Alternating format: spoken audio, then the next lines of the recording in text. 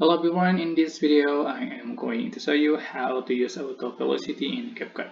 So here I'm using CapCut for PC, and for example, here's a video that I want to edit by auto velocity, and how to just click speed and you can select curve and select this one as you like, for example.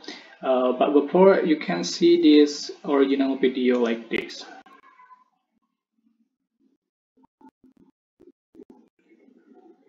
Okay, um, the normal velocity like this, and I'm going to select this velocity, so this result.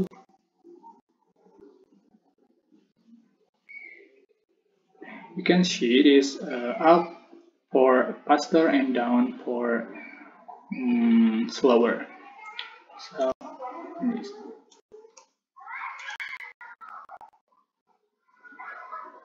Okay, just select as you like this, and then you can click export button here. So that's how to use auto velocity in CapCut. Don't forget to click like, comment, share, and also subscribe, and you can click thanks button for appreciate. Bye bye.